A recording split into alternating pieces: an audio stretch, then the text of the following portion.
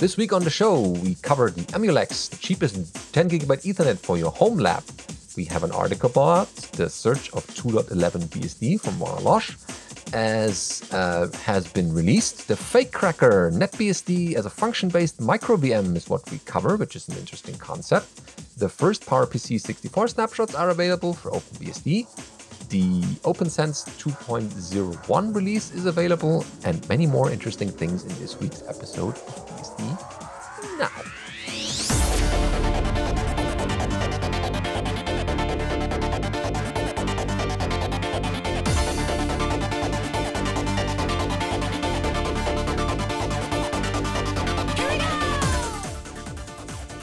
BSD Now episode 361, Function-Based MicroVM. Recorded for the 29th of July 2020. This episode of BSD Now is brought to you by Tarsnap, the online backup for the truly paranoid. Hi, I'm your host, Benedikt Treuschling. And I'm Alan Jude. Welcome to this week's episode, everyone. Hope you had a nice time up to this episode, because no week is perfect without listening to BSD Now, I would say. But that's up to you. We have a nice headline this week. Emulex, the cheapest 10 gigabyte Ethernet for your home lab. Yep. So this goes years ago. The hunt for the cheapest 10 gigabit NICs resulted in buying the Mellanox ConnectX 2 single or dual port 10 gigabit network cards from eBay, usually in the $10 to $15 range. Nowadays, these cards have increased in cost to $20 to $30. While still cheap, they're not quite the cheapest anymore, and there are some alternatives. Also, with the Mellanox, you have to watch out that you don't get the InfiniBand cards, which is not Ethernet. Although some of them can do Ethernet and things, but you generally don't want that. I've got very lucky and got quite a few of the Mellanox ConnectX 2 dual port, or are they? Maybe. Mostly single port, I think. 10 gigabit cards for that price. And some that I bought even included the DAC, the cable to connect it to the switch, which greatly increases the value. So he says, before diving into details, let's get something pretty clear. If you want the absolute simplest plug and play 10 gigabit LAN for your home lab, just pay the extra for the Mellanox. But if you're willing to go hands-on and do some manual configuration and installation and faffing about, then the Emulex 10 gigabit NICs can be had quite cheaply. The Emulex NICs can be had for about $10 to $15 on eBay, sometimes even cheaper. I recently picked up a set of 4 cards, which came bundled with 6 SFP plus 10 gig short range modules for a total of $47.48. Considering I can usually find the SFP modules for about $5 each, those alone are 30 of the $48. So he has some particular model numbers you can look for, like the Emulex OCE 1010.2 or 1110.2, some HP or HP or IBM branded versions that are basically the same card, but because they have the IBM badging on them, you'll need to search for this different model number to find them. For FreeNAS, if you're using FreeBSD or FreeNAS 11.3, that's the earliest that these cards tend to work on, and FreeNAS had the driver backported. But FreeBSD 12.1 includes the driver, and so you just have to put if_OCE_load equals yes in your loader.conf, and then it will start working. If you have older versions, then it gets a little bit more complicated, and they have some notes on that in the blog post here. It looks like FreeBSD 11.3 and possibly 11.4, which is new, have a broken version of the OCE driver where some cards will work, but some cards will cause a kernel panic during initialization. There's apparently some tuning and compiling you can do to fix the problem. But yeah, if you want to use these cheaper cards, there are instructions on how to work around the couple of caveats that happen to pop up there. Okay, so it's not unfixable. I've also found cheap SolarFlare 10 gigabit cards on eBay. I have a couple of those. They actually work out of the box more because the driver is built into FreeBSD and you don't even have to manually load it, but they do have some other problems. They don't do the multi-queue stuff as nicely, so they don't spread the load out across CPUs as nice, and they are optimized for low latency. So these are, most of these cards were specifically built for high frequency trading and HPC and things like that. And so they focus on getting the packet through as quickly as possible rather than as much traffic as possible. So in mine, I found that they tend to top out around 8 and a bit gigabits per second instead of the full 10 that I get with the Mellanox or my Chelseo 10 gigabit NICs. But if they're cheap, they generally work quite well and are worth picking up. The other thing I would note is if you are going to do this at home, sometimes a DAC is a better solution. While you can usually get the optics relatively cheap, you can usually get DACs even cheaper. A DAC is basically what looks like the optical modules on each end, but with a copper cable in between. And it's just, they're less fragile than the fiber optic cables and generally cheaper than having to buy 2 optics and a patch cable to just buy one DAC and plug a NIC directly into another NIC or a NIC into a switch. And for switches, the one I've been using is Ubiquiti makes one called the Edge Switch XG16 or something like that. Yeah, ES16XT or something. Anyway, it's a 16-port 10 gigabit switch. You get 12 SFP plus modules, so you can plug in the optical modules or DACs, and 4 copper Ethernet. So you can also do even 10 gigabit over regular Ethernet, which I've found to work quite well. And it's about $650, where most other 10 gigabit switches are into the thousands. There's also a MikroTik. I've never tried it, and I think it's only 4 ports, which isn't very many for a switch. But if it's a small home lab, it's, I think, sub $200 and works quite nicely for getting, just a couple of machines connected at 10 gigabit for a home lab. Okay, yeah. So that's a nice addition to your home lab, or your very first if you are starting out. So that's a good way to get it cheap, but a powerful NIC. Next up, we have more for the historians among us, but nevertheless interesting if you're in the BSD space. Warner Losh has been in the search of 2.11 BSD as released. So the 2.11 BSD original tapes recreation project, I would say. So Warner writes, almost all of the BSD releases have been well preserved. If you want to find 1 BSD or 2 BSD or for the 3 Tahoe BSD, you can find them online with little fuss. However, if you search for 2.11 BSD or 2.11, you'll find it easily enough. Yeah, but it won't be the original. You'll find either the latest patched version, patch level 469, or the one of the earlier popular versions, patch level 430 is popular. You can even find the Retro BSD project, which uses 2.11 BSD as a starting point to create systems for tiny MIPS-based PIC controllers. You'll find every single patch that's been issued for the system. What you will not find, however, is the original 2.11 BSD tapes, the release ones. You won't find the original sources. With some digging, you can find the 2.11 BSD patch level 195. This was released about 30 months after the original was released and is the oldest one that's known to exist. The reason is that the original 2.11 BSD tapes were distributed by Usenix. They charged a large fee for the tapes, and so not too many people bought them. And this was before Caldera released the ancient Unixes under a permissive license, so the bulk of the feed went to AT&T. Its costs made it a low-volume item. Well, understandable. Plus, there were patches all the time, so the master tapes were respun from time to time. The originals weren't preserved, alas, because storage was expensive, and by the early 1990s, the PDP-11s were a bit of a French machine, except in certain niches with long procurement times. But wait, you said we have all the patches.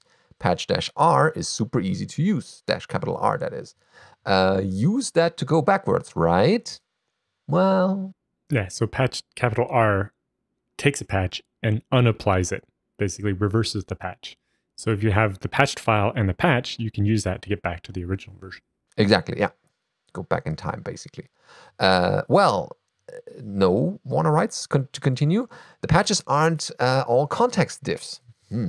Instead, they include instructions like, remove these files, then extract this UU-encoded compressed tarball, or other information destroying instructions. So the information is lost, maybe for good. We can't get there.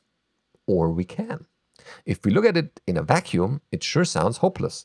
Information destroyed, you said. However, while it's true information is destroyed in many of the patches, it's only one copy that's destroyed. We have other sources of information. The 2.11 BSD release is part of a series of releases in the 2BSD family. So we have 2.10.1 BSD, the prior release, that's been preserved. We know from the release notes that significant influxes of code came from 4.3 BSD. There's also a Usenet news group called comp.box.2BSD that posted patches.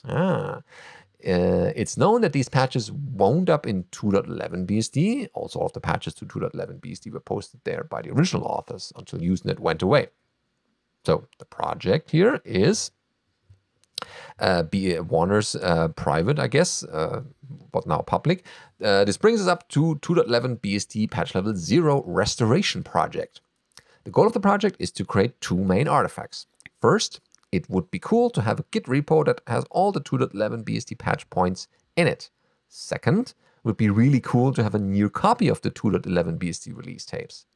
This project aims to create these artifacts in a reproducible way, and when completed, anybody can take the existing artifacts we have, the scripts from the project, including all the hints needed to get the data from the other projects, as well as a few handcrafted patches, would produce results consistent with all the info known about these.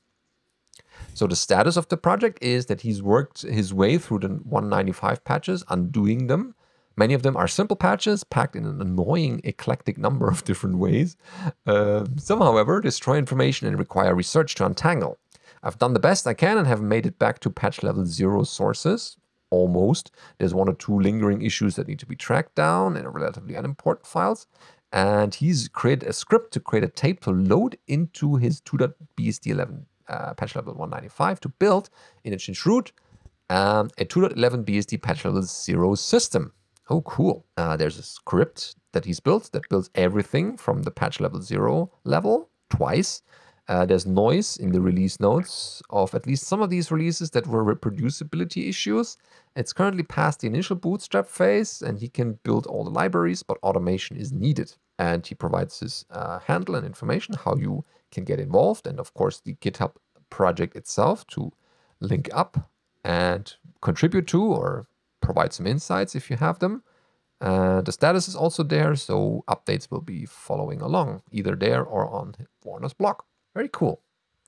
Yeah, fill the gaps in history, and that's very, very nice. I think that's important later on when the historians look at these and have a full set of patches that you can go through.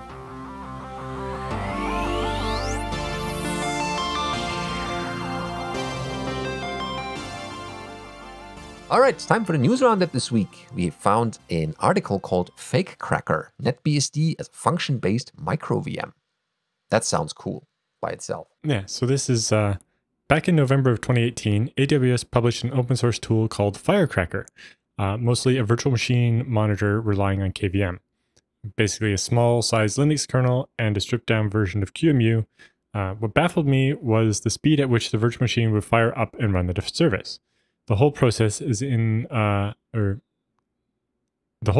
to be compared to a container, but safer, as it does not share the kernel or any resources. It is a separate and dedicated virtual machine.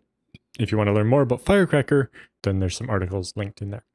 See, I liked the idea and thought NetBSD would be a perfect match for this kind of target, as the kernel and the entire OS can be stripped down easily. I know this because in 2016, I wrote a wannabe container project called Sailor, the goal of which is to create container type chroots to run services kind of like Docker. I used this project for my own needs, and this very website that you're seeing right now is actually running on a Sailor ship.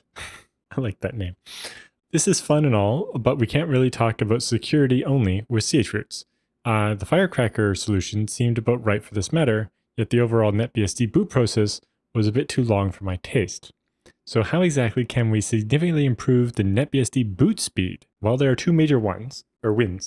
One, you can reduce the number of kernel features, and two, you can bypass the bootloader. The first point is pretty easy to accomplish, so they have a very minimal kernel config here. They've optimized the kernel for size and disabled a bunch of features and stripped it down to just the bare minimum.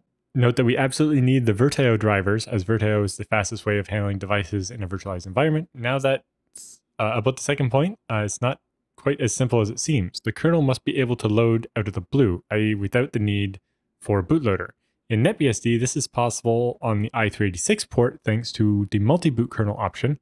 And unfortunately, as of today, that was June 18th of 2020, this option is not supported on AMD 64. It looks like somebody might be working on it though. So the rest of this article will assume that you're going to boot i386, which is a bit frustrating, yet not really a problem since most of the packages are available for this platform as well. I won't be covering how to prepare the environment for cross-compiling tools and kernels, Instead, there's already a good tutorial on this subject. Note that you can cross-compile the i386 NetBSD kernel on a 64-bit Linux system. That's actually what I do. Nevertheless, you will need an i386 NetBSD machine, although it could be virtual, in order to create the root disk used for the services that we want to run. But TLDR, here's the command you need, build.sh, and you're saying you make me an i386 kernel based on the config Fakecracker. And then they can just use KVM to feed that kernel directly into the image and run it with no graphics. Now about the real service to get started. So in this case, we'll start the Nginx web server, which will start without the rc.d framework, given that will gain us precious milliseconds. To create a root file system, we'll use the Sailor tool. Again, I will not cover Sailor's usage in this particular tutorial. So I create a config file, they name the ship Fakecracker, set the path, the binaries that they want it to have, and the packages they want it to have, and have it spin up the devices. And now we create a custom RC file, which will be interpreted after the MicroVM starts. Basically, init will call this file, a simple shell script they have here, replacing RC with literally just configure the network and start the web server.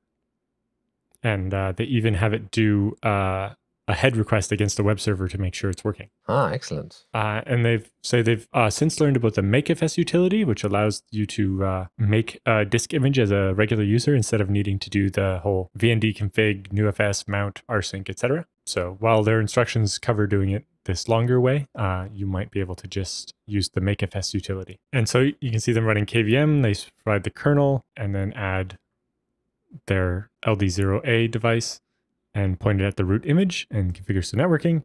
And then voila, you have a MicroVM. Yeah, it's an interesting project. Yep.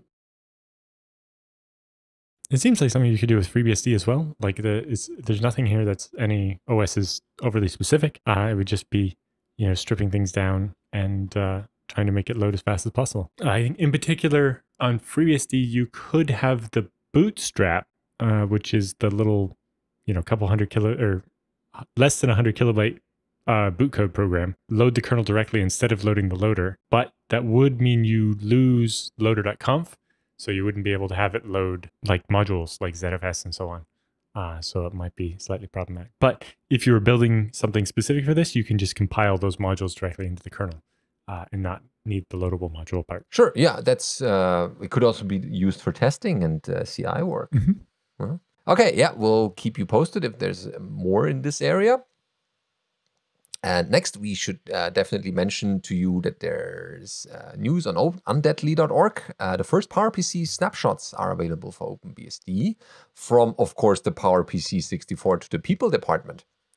Since last time they reported, so that's a link to another article on Deadly. The first bits of PowerPC support going into the tree on May 16th. Work has progressed at a steady pace, resulting in snapshots now being available for this platform. So if you have a Power 9 system idling around, go to your nearest Miro, that's a separate link, and fetch this snapshot. Keep in mind that as this is still very early days, very little hand-holding is available. You are basically on your own. Mark Ketanis writes in some more details on supported systems. OpenBSD PowerPC 64 is being developed on Raptor computing systems, Blackbird, and Talos 2 systems, but is expected to run on all OpenPower non-virtualized Power 9 systems. Adding support for Power 8 system is planned, but access to such a system would be needed to make progress in that direction.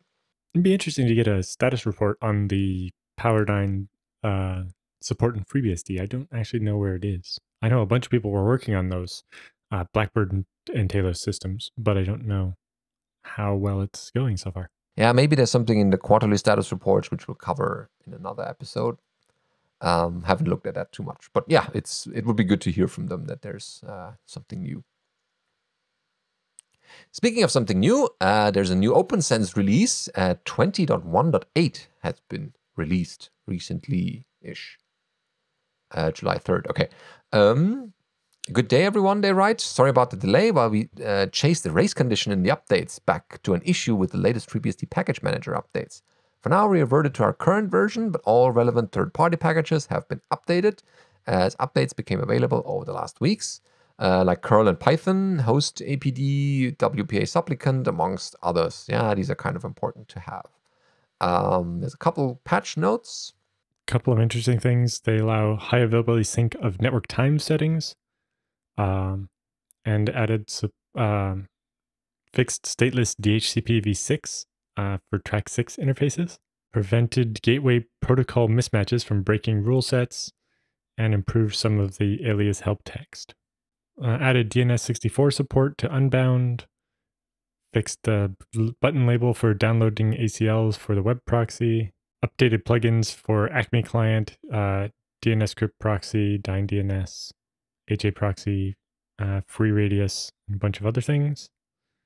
Updated the ports, the SSL certificate bundle, curl, and like we mentioned, host APD and the like, and updated Perl, PHP, Python, SQLite, sudo, etc. Yeah, bunch of updates, new, fresh stuff. You should definitely update your OPNsense. Yep, and our next one is on old school disk partitioning. Again, from our kind of old school expert, Warner Losh. Unix started out life in 1970. Many of the things it did, it had to invent on the fly. Disk handling was one of these things. Something we take utterly for granted today was once upon a time an area of active innovation. This blog will explore the early days of Unix when we had static partitioning compiled into the driver. It was easy when there was only 2 models of disks that could be in your machine. So typical drives of the era were large and difficult to manage. And when he means large, he means physically large. And there's an accompanying picture of what, a disk that looks bigger than my whole computer. For example, an RL01 or RL02 by the looks of the image, and had maybe 5 or 10 megabytes of storage. Unix from the early days had at least 2 types of data that were stored on disk. The first type was a file system, which offered, a hierarchical namespace. The second was swap. Unix was a swapping system from the earliest days, and to multiplex jobs into and out of memory. The kernel would keep track of what blocks were assigned to which processes. Since the disk played 2 different roles, with different allocation policies and persistent storage, to keep these things simple, in the first edition, the disk was partitioned in a static way. The file system used its part of the disk, and swap used a separate part. DEC never produced a partitioning standard, though later it used Unix's for its Unix-related products. This means that the Unix guy had nothing to draw from, and so failed to produce a standard before Unix ended up leaving the research group and spreading. So in first through third editions, there was almost nothing resembling partitioning in these early editions of the kernel. Unix booted from the drum device, using the top 64 blocks to store itself. The rest of the disk was reserved for swapping processes into and out of the core memory. The source refers to this as the drum, and there were 1,024 256-byte blocks in the drum. So that's 256 kilobytes of usable space. The disks were presented as a device node, which was the entire disk. From the third edition manual page, it says, RK ?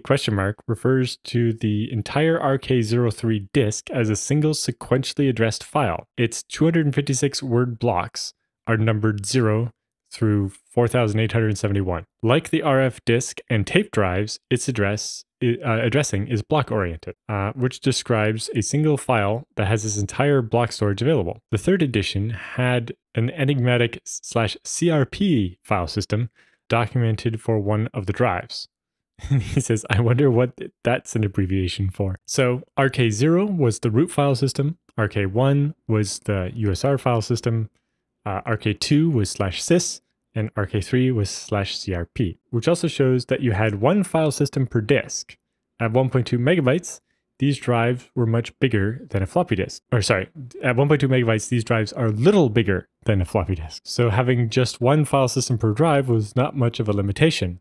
Also note that the sector size was 256 words, which is 512 bytes, which is still something we're dealing with today.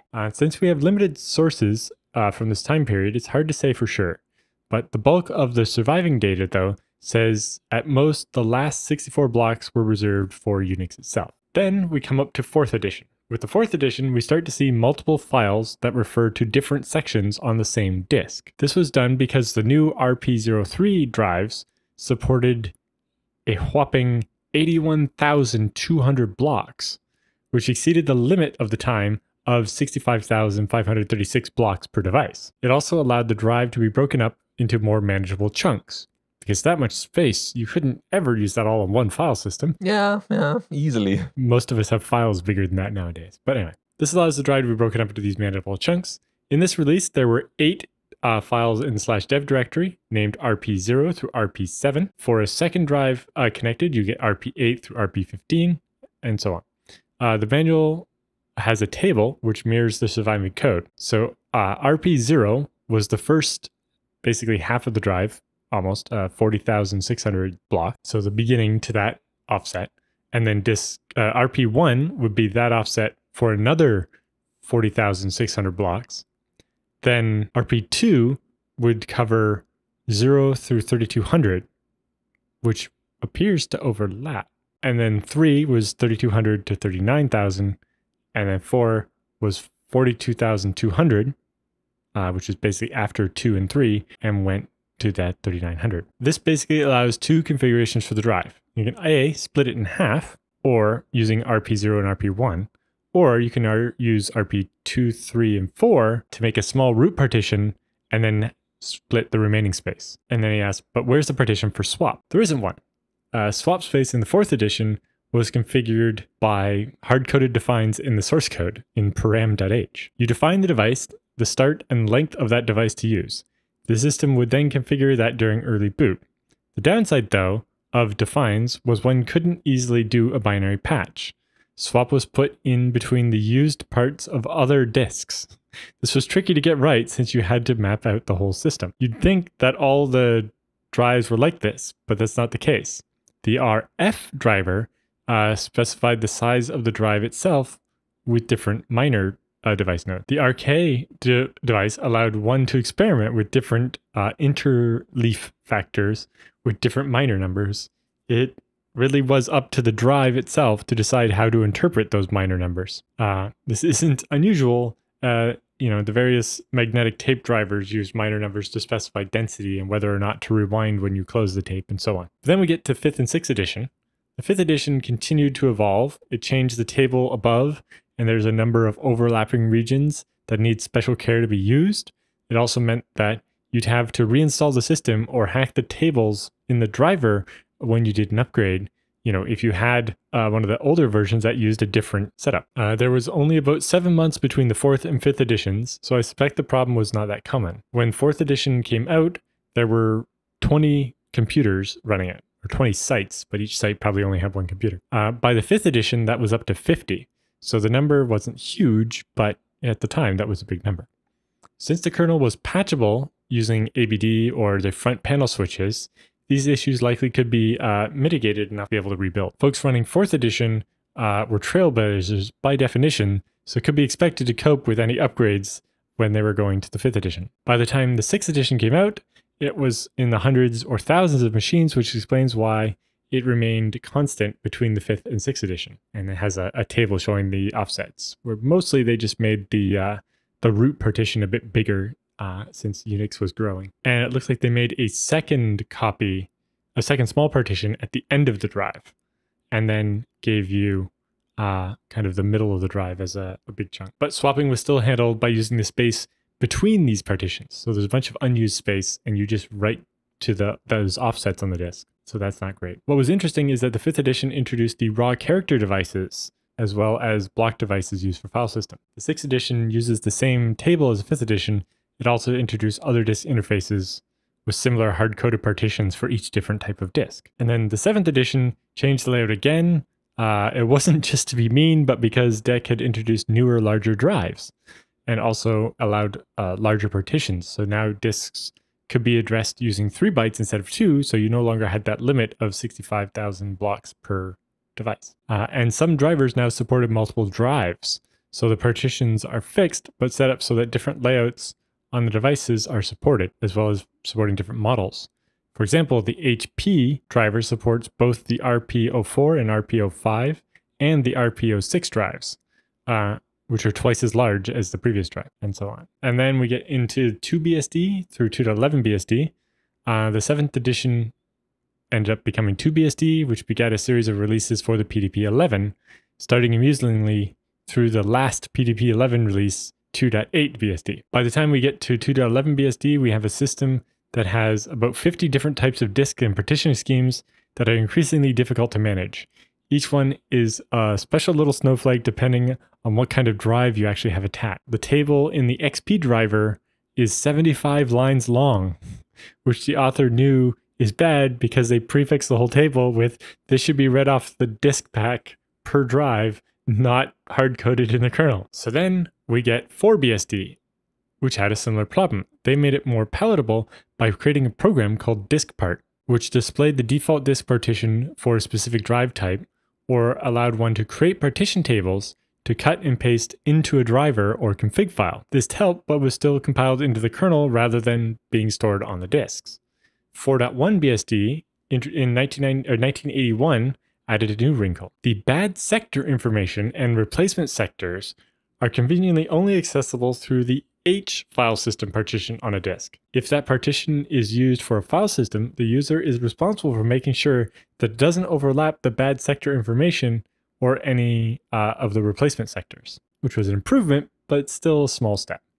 Through the rest up to 4.3 BSD, this was the case. Every driver had its own table that had to be hand tweaked for the specific drives and drivers that you're using. This was okay as far as it went, but as the industry shifted away from the controller and disk combos, where there was only a few choices and a standard interface, it was going to get to be an untenable situation. We'll explore how it got worse before it got better in the second part of this article, which will come out later. We'll see how different vendors innovated in this area ahead of a solution that appeared in 4.3 BSD Tahoe and in the AT&T System 5 Release 3 around the same time. So yeah, back then, partition tables were basically part of the driver for the disk and not actually written to the disk anywhere. But, you know, nobody pulled the disk out of their system and tried to plug it in a different system and expect it to work either, so. Yeah, so that was a different time, different disk sizes. I mean, size and form factors. But yeah, it's the early Unix days, so what do you expect? And everything else built from that. Speaking a bit more modern BSDs, a new release of NetBSD is out, 1.3.2 release. So NetBSD, for the people who haven't heard about it, is a persistent live system for USB flash drives based on FreeBSD. And it does automatic hardware detection and setup. And so you can use it, for example, if you buy a new computer and you just take it on a USB stick, plug it into the new machine in the shop, for example, if they let you, and then you can check whether everything works. And so here's what has changed since version 1.31. The base system has been upgraded to the latest 12.1 patch level 6 of FreeBSD. Then they added an RTSXK mod, which is a driver for Realtek card readers, and a ZFS layout used for installing NetBSD on a hard disk, so it doesn't always have to live as a live disk. You can also install it. That has been changed to allow BEACTL. Wait, that should be BECTL. Yeah, to back up the boot environment. So that is also possible. That's a typo. Just BECTL. They added Intel backlight graphics port as well, so you can change the backlight and test that in the store before you buy. Curses menu has been added, so that you can acknowledge any license of certain wireless drivers in order to use them, because you also want to check out wireless working in the shop before you hand over money. And Graphics Mirage has been replaced by Graphics View Noir. Other than that, there's a brightness listener, a tool that listens to in the background on DevD events for key presses of screen brightness buttons and shows the current brightness level using Dunst. Yeah, so they brought in a patch for the ACPI video module so that it'll trigger a DevD event whenever you change the brightness. And then they added the brightness listener tool, so you actually see an on-screen display showing, your brightness is at this percentage. Oh, that's nice. Which is, that's one of those kind of little quality of life things that's missing by default in FreeBSD, and the kind of thing that this kind of distro is very useful for. Mm-hmm. Another thing is along the lines called volume control. It's a wraparound user SBIN mixer to increase, decrease, and toggle the mute of the sound card and display the current value with Dunst, like as Alan mentioned, the brightness. Yeah. Just like the brightness, it's very handy when you're changing the volume to be able to see what the volume currently is. That kind of gives you a visual feedback so that you know you actually decreased or increased it. Bug was fixed, which makes the brightness keys of the ThinkPad T450 fail, has been fixed, and a bunch of updates as well. So always good to get the latest version. And they have a forum for people who can ask questions or comment on how they like it. And they also do a folding at home team. So all good reasons to run NomadBSD or have it in your pocket if you buy a new machine. It's very handy to have a nice live system like this that works well. Exactly. And now we have something interesting called Chi-Fi. What is Chi-Fi, you may ask? Well, Chi-Fi is a tool to make adding public Wi-Fi networks to WPA-supplicant.conf easier. So it's basically a small install script. You install Go and then pull down the Chi-Fi shell script. Is it shell? Yeah. No, it's Go. Oh, Go. Okay, right, of course. Because otherwise, why would you need to go to have Go installed first? After building that, you get a nice little... oh, here's a screenshot. Okay, so you get all the SSIDs around you, and you can pick up the ones that you want to connect to, like the coffee shop down the street. Hopefully that's open again. And then you enter a password, and then it would create in the background your etc WPA supplicant conf entry for exactly that. And so next time you come back to the store and buy your triple mocha latte, whatever, with extra sugar on top, then you can reconnect to this because you now have an entry to WPA supplicant. That's cool. That's a nice way of making your life a little bit easier, especially if you're roaming around a lot with your Wi-Fi and networks changing all the time. All right. So, by the way, you move around a lot, you might lose your laptop and you lose all the files with it. What could be better than having a secure backup solution to pull down your disks or your drives or your files folders? Data. Yep. On a new laptop that you had to buy because the old one was lost or stolen. And yeah, too bad, but luckily you had backups to the latest files that you had on your disk. Yes. So head over to tarsnap.com/BSD Now and get set up with Tarsnap. What's really nice about Tarsnap is because it does the deduplication and compression on your machine before it sends the backup, it means that incremental backups are as small as they can possibly be. So it means you can do your backups on the road. Even if you only have a few minutes on the Wi-Fi at the coffee shop that you configured with Chi-Fi, you can still back up that code you've been working on today because you're only backing up the blocks of data that actually changed. The deduplication and difference finding algorithm in Tarsnap is really interesting. Like if you want, you can go read Colin's papers on how he came up with it and so on. It's really, really well done. But yes, Tarsnap is easy. You sign up, you put some money in the account, and you start backing things up. You just pay for the gigabytes of transfer and the gigabytes of storage that you use, and it comes out of that balance that you deposited. So it means there's never a surprise bill because you pay for everything up front. So you can start with as little as just putting $5 in your account and start creating backups. You'll sleep better at night, and it's definitely worth the price of that fancy tea you were going to have. Oh yes, for sure. And then someone knocks and brings your laptop back because they found it, but you're just happy because you have backups. Anyway, that's that happy ending to that sad story. Even paranoids need backups. And if you're not paranoid, you should. Oh, yes. Yeah. Especially if it comes to your data and the files that you want to. I'm not that paranoid about security, but I am paranoid about my data. So I make sure it's backed up. Oh, yeah. And no one else can see it. You know, I'm sure all of us have a story of some data we lost that we really, really wish we hadn't lost. Well, don't repeat that same mistake. Get your backup going. Yep. Securely, safely, and cheap.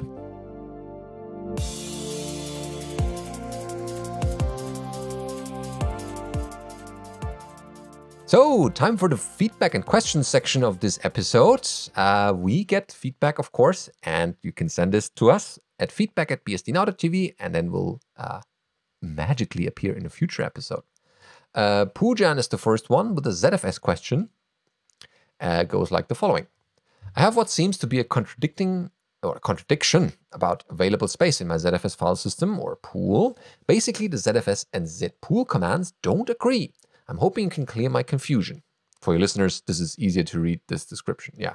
I have 6 units of 8 terabyte magnetic drives arranged in 2 times RAID Z1 configuration. That is, my VDEVs are RAID Z1-0 and RAID Z1-1, which with each VDEV consisting of 3 magnetic drives, 8 terabyte each drive. Zpool status output is provided, but it's difficult to read, so it's just an overview for us. And a zpool list follows as well. This shows 3.12 terabytes free. Since I added a second set of 8 terabyte drives later, this pool is not balanced. There are 444 gigs free on the first VDEV, but 2.69 terabyte free on the second VDEV. Here's a zpool list verbose output. Okay. What confuses me though is that I would expect to see something like 2 terabytes free in ZFS, 3 terabyte of raw space available, but reduced to 2 terabyte due to RAID Z1 parity. However, I only see 510 gigs available. Yes. I'm not sure if it matters, but I recently removed some old TV shows from my Plex DVR. Okay, and then destroyed the snapshots. Okay. I'm a bit confused because the 510 gigs does not make sense. It is not much as I expected, 2/3 of the sum of the individual VDEV's disk space, but it's also more than 444 gigs of the individual VDEV and provides some extra parameters, but I guess we can help without them. Yeah. So the first thing is, yes, ZFS and zpool will almost never agree except for in a one disk system. And even there, not exactly. So yeah, when you do zpool list, it's going to tell you about the pool, which in this case is the raw available space. So something that confuses a lot of people is RAID Z is dynamic parity. So it doesn't know the layout of how much parity you're actually going to use before you use it, because it depends on the size of your blocks. For example, in your RAID Z1 configuration here, if each of those drives has a 4 kilobyte sector size, and you try to write one 4 kilobyte block, it's going to take 2 blocks, right? One for the data and one for the parity. But if you write 2 blocks, it's actually going to take 4, because while it would only normally take 3, right, the 2 plus 1, that's then not divisible by the parity level, 1 plus 1, which is 2. So it has to be rounded up to 4 so that you don't end up with a single sector left over somewhere that would never be usable. So the number you're expecting there is, with the 3 or all the 8 terabyte drives, is that the total size will actually be the sum of all of the, so zpool list, the total size will be the sum of all of the disks without any of the parity considered. Then, as you write to it, you'll find that when you write a gigabyte of data, it will, the allocated number there will go up by more than a gigabyte. Yes. Does that make sense? Yeah. So when you write a gigabyte of data to the file system, it will actually occupy more than a gigabyte of space when you do zpool list, because it'll be that gigabyte of space plus all the parity and padding and metadata and other stuff. And so basically you just don't even want to look at zpool list as far as knowing how much space you have, because in the end, you know, trying to do all the RAID Z math in your head is hard, and there's no like one formula that will do it, because you basically have to add up the usage of every block, which is going to be, you know, there's millions of them. So yes, the zpool list one will, just because there's 3.12 terabytes free doesn't mean you can write 3 terabytes of data to the pool, because you actually need to deflate that by, you know, the RAID Z usage factor, which is different depending on the sector size and the record size and the amount of metadata and a bunch of other things. So ZFS list shows you this other number, which has already taken into account the worst possible case for your RAID Z parity, for the metadata, and for a bunch of other things. Because one of the other things that is in there is there's what ZFS calls slop space. Because ZFS is copy on write, if it ever got completely full, you would be in a very bad situation, because you need to, before you can erase a block, you need to make a copy of the block that refers to that one and say that's not there anymore, right? You have to update the metadata to delete things. So you need space. So by default, ZFS reserves, I think the default shift is 5. So ZFS reserves 1 2 to the power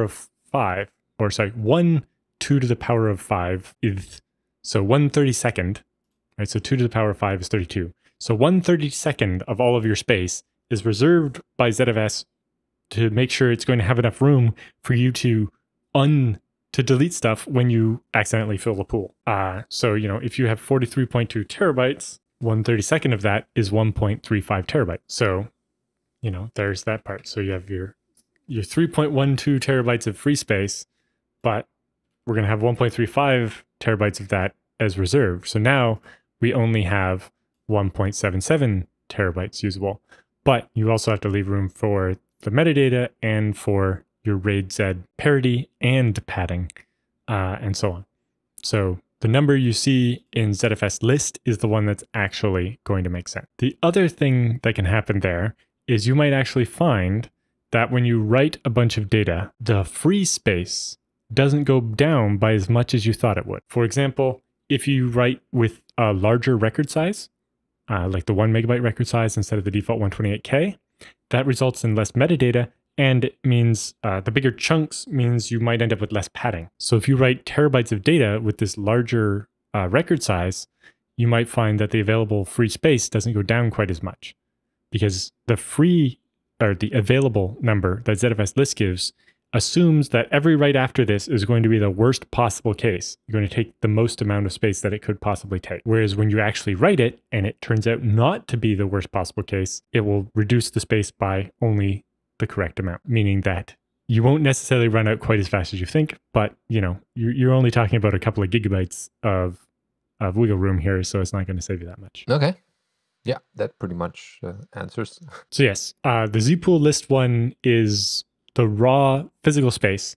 So it's ZFS's understanding of every single sector and whether it's got data in it or not, which is not, just because the sector doesn't have data in it doesn't mean you can fill it with data, because ZFS is going to need room to write the metadata and the parity and the padding and all that.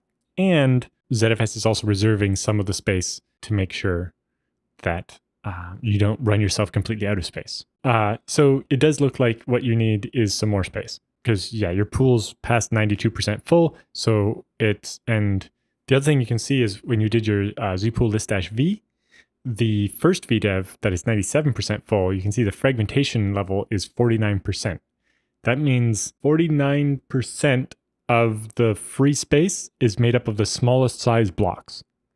So 49% of the 444 gigs of available space is made up of 4K blocks, meaning that when you try to use them, ZFS is going to have to, if you try to write 128K and all you have is a bunch of spread out 4K chunks, ZFS is going to have to do what are called gang blocks, where it takes a bunch of those spread out chunks and strings them together to make a 128K chunk. But that means you need to use more space to write down the list of, oh, if you want to find this chunk, it's spread over all over here. And so, it's going to end up taking more metadata. And so as you get closer to full, the available space will be worse and worse. I don't recommend it, but there is a sysctl that controls the slop space. It's called spa slop shift. So that's 2 to the power of that number, or 1 over 2 to the power of that number is how much of the pool is reserved. And the default is 5, which is 1/32. So if you change it to 6, that'll be 1/64. So you would, suddenly when you do ZFS list, you will see slightly higher amount of space available, because your reserved bit would be like 680 gigs instead of 1.3 terabytes or whatever. And so, that would give you back a couple hundred gigabytes of more space, but at the cost of hurting things even more when you get closer to 100% full. And since you're already past 92, the only times I've really done this is when creating pools that are hundreds of terabytes or even petabytes, where, reserving 12 terabytes doesn't make sense. There's been talk upstream about changing this value to have a maximum where, we don't ever need to save more than, 128 gigabytes. So using 1/32 of the pool as a starting point made sense, but we might need an upper limit. There's already a lower limit for very small pools, but we might need an upper limit to say, it's never going to take more than 256 gigabytes of slot, even if the pool is petabytes. And that might help, you get that pool a little bit fuller, but you really don't want to be operating your ZFS at full because, like we said, ZFS, when it gets past 90% full, has to switch to, instead of finding the first place where there's enough room to write your data, it looks for the best place. Because, if half of all the space is made up of tiny chunks, you don't want it to find the first space. You want to find the one that's closest to the size of your thing, right? If you're writing 32K, you don't want it to break up a nice 8 megabyte chunk of free space that you could use for the next write that is a megabyte. But yeah, so performance will go down as your fullness goes up. So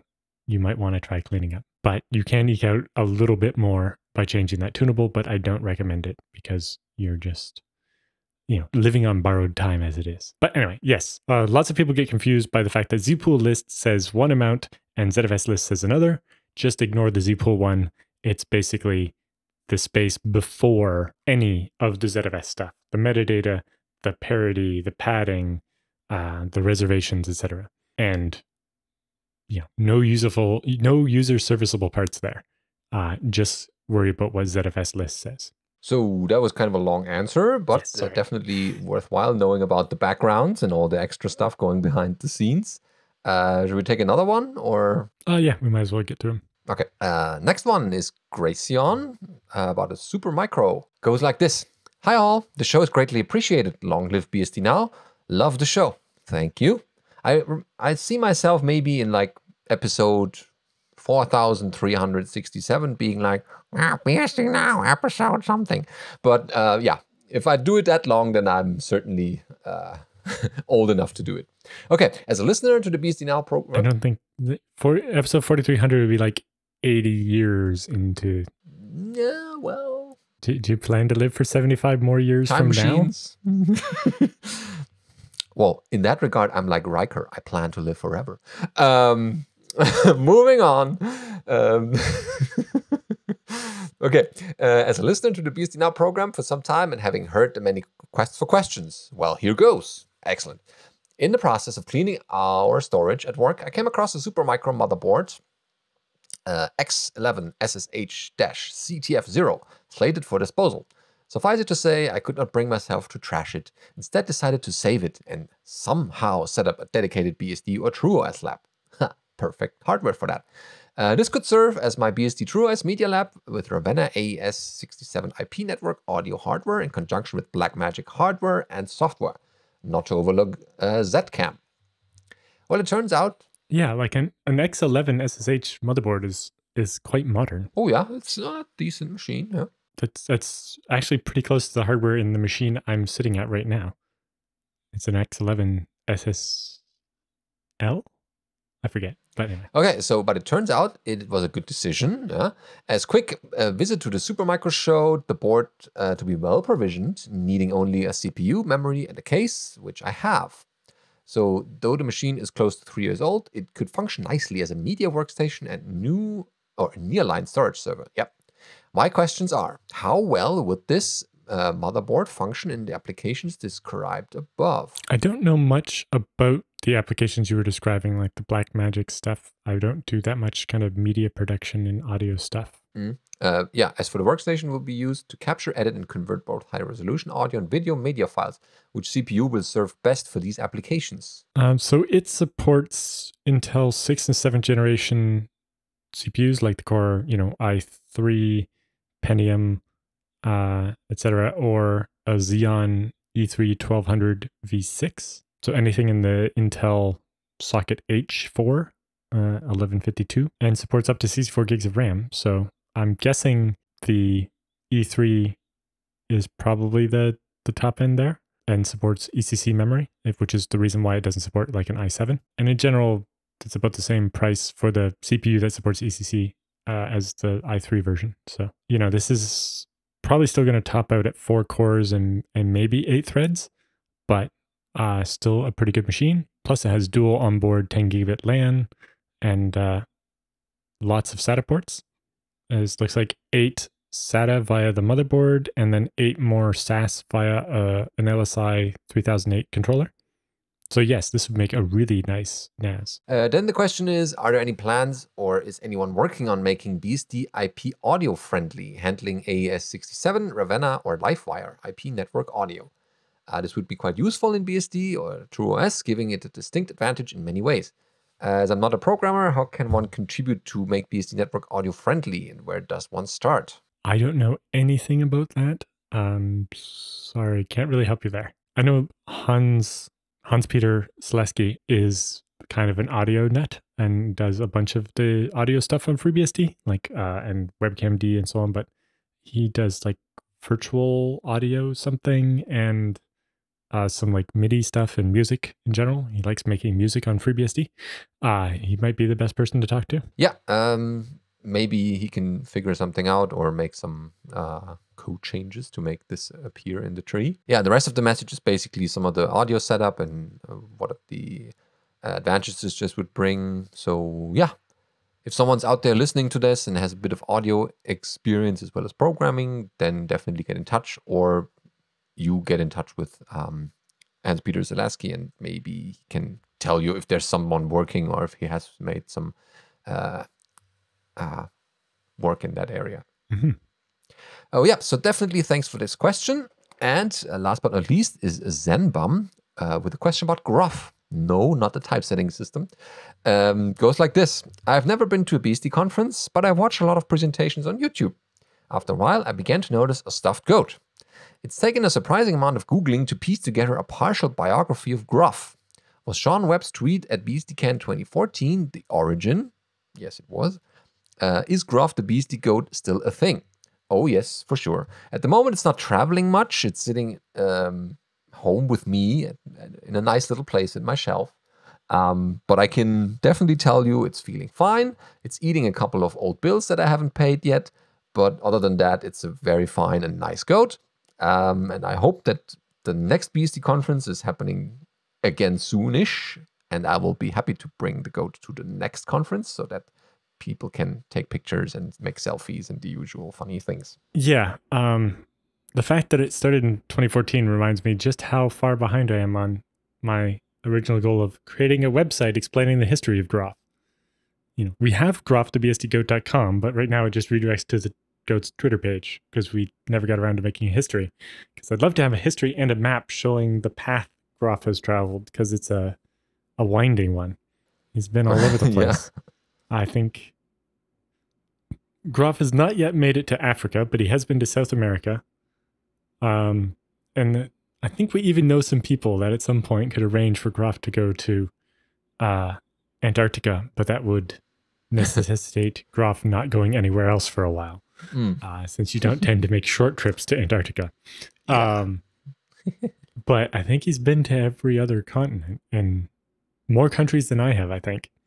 So yeah, Groff started out as a tweet from Sean Webb, which then, you know, Michael Lucas kind of expanded on it. And then I was teasing another podcaster who happens to have pet goats about it. And it got off the rails. And eventually it resulted in me being asked to bring a goat to BSDCan. Because I live in Canada, I wouldn't have to try to get it through customs like other people who are visiting from foreign countries. I looked into seeing if you could actually, you know, rent or borrow someone's actual goat and bring it to the pub on the night before BSDCan. But A, that was going to be difficult. B, I didn't want to be responsible for it. And C, I didn't think the Royal Oak pub would very much appreciate us bringing a live goat in. And I don't know what the rules are with like health code and so on. So then I did the next best thing, was looked on Amazon and found this stuffed goat that I could buy. I would have to pay more than the goat was worth in shipping in order to get it in time to have it to take it to BSDCan, but I did, and I brought it to BSDCan. And the idea was everybody at the pub would get their picture taken with it, and at the end of the conference we would auction it off and somebody would take it home, and that would be the end of it. Ha ha, very funny. But the goat was so popular during the conference that we decided it would make more sense that Groff would go to the next conference. And so instead we auctioned off the naming rights, and after vetoing Goatsy as the name, we landed on Groff the BSD goat. And we gave the goat to Benedict to take to the next conference, which was in Europe. And Benedict posted a couple of funny pictures from the goat's perspective, including the goat, tucked into bed in the dorms, and the goat eating an apple, and the goat having a shower. Oh, yeah. And that spawned the goat having a personality and a Twitter account. And it kind of went from there. And then, yes, basically at the end of each conference, we find some willing victim to take Graph to the next conference. And he kind of travels from conference to conference that way, often making detours to non-BSD stuff. Like Peter Hessler made sure Graph went to a couple of RIPE meetings and a bunch of other interesting things. Oh, yeah. Yeah. And the goat still tweets occasionally. So if you send it a little message, then it's happily replying or retweeting interesting stuff it finds. Totally out of my control. But yeah, that's the way how you can keep the latest updates, what the goat is doing or not doing. Are you eating another bill? But yes, the goal is to actually make the graphthebsdgoat.com website have a written history, possibly with people adding their own stories about Graph, and a map showing all the different places Graph has been. But I've never found the time to go and create that. Yeah, it would require a bit of research and digging through the archives of Twitter. Well, that'll be easier sooner rather than later. So I would like to get that written down, at least, a list of locations and the order and so on. But creating the website out of it is, again, it's something I could easily hand off to somebody if they were interested, but I would still be required to come up with a list of all the places Graph has been. But we can do the best we can do to start, and then, as we get in touch with people who have had Graph before and the dates, we can maybe improve it. Yep. And that's the story of Graph. So yeah, thank you for this question. And that pretty much wraps up our episode for this week. Thank you for listening, providing your feedback. And hopefully, if you like this episode, you can give us a like on Twitter, because when we post the episodes there, we usually get good feedback. And definitely look out for our new episode next week.